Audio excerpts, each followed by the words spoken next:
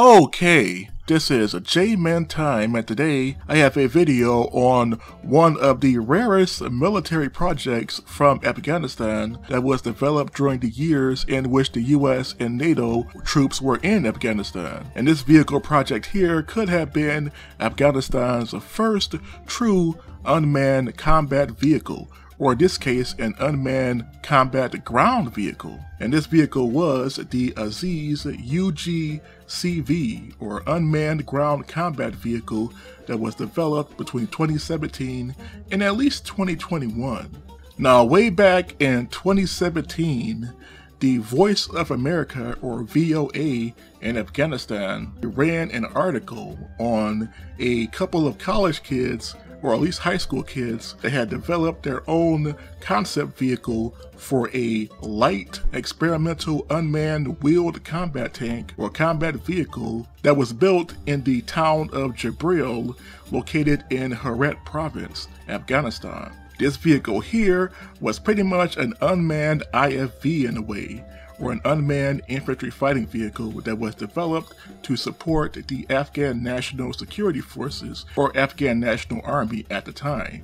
Now, the Afghan National Army did not have any drone vehicles. They mostly used American and old Soviet weapons that had been given to the Afghan Army over the span of 20 years, the US-backed Afghan Army. This vehicle here was developed by a young college or high school kid by the name of Azizi, along with his team of either high school or college age robotists. These were students that were training in the arts of making their own robots and other automatons, or automated robots or robotic vehicles. This vehicle here could have been Afghanistan's first unmanned combat drone. The vehicle seems to have been armed with either two 7.62mm light machine guns and a rotating turret in the front of the vehicle. In the rear of the vehicle, it also has what looks like either 4 RPG-18s or 4 RPG-26, 28s, or 29s, and those are Russian shoulder-fired anti-tank rocket launchers. This vehicle has no armor, as this is just a concept vehicle. A fully armored version has never been developed. The vehicle can only move at walking speed, so only about 6.4 kilometers per hour, or about 4 miles per hour, and only one seems to have been built. Now, this here is pretty much the most advanced weapon system or weapons concept to come out of Afghanistan in the last 50 years. Keep in mind, the Afghans have mostly just been using old Soviet weapons, and even when it comes to homemade weapons, they mostly only make homemade guns and rifles, and maybe some homemade anti-tank weapons. But this here would have been Afghanistan's first true drone concept vehicle. Now, the vehicle was developed in the town of Jibril at the Jibril School, a technical college. The vehicle was showcased in 2017 and again in 2018.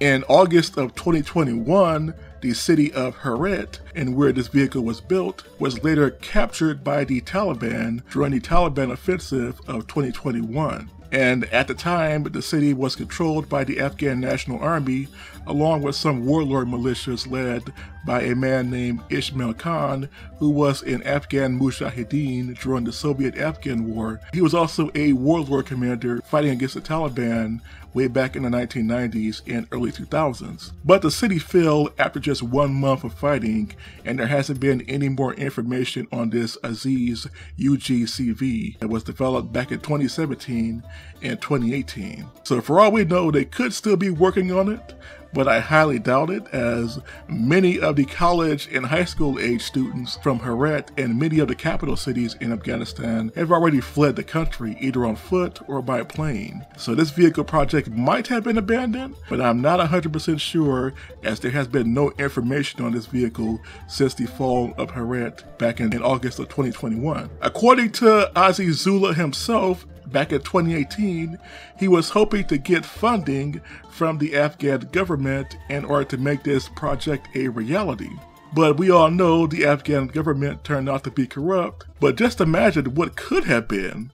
I mean, the US gave the Afghan government literally trillions of dollars over the span of 20 years. Imagine if some of that money was spent on developing weapons for the Afghan army. Imagine if the Afghans themselves were developing their own weapons like this concept vehicle here, the Aziz UGCV. Ultimately, this didn't happen as the Afghan government would collapse and most of its leaders, including the finance leaders, the financial money changers, would later flee to neighboring countries. And pretty much all prospects of developing weapon systems like this have gone out the window. Now, the vehicle could come back, or the project could come back under the Taliban leadership, but I highly doubt it as many people are fleeing the country, especially the young people like Aziz, the developer of this or designer of this experimental light unmanned wheeled combat tank or combat vehicle from 2017. So what do you all think of this? This here could have been Afghanistan's first true unmanned combat vehicle, but unfortunately it doesn't seem like this vehicle is ever going to make it past the prototype stage. So what do you all think of this? Please tell me in the comment section below, and until next time, this was a J-Man Time signing off.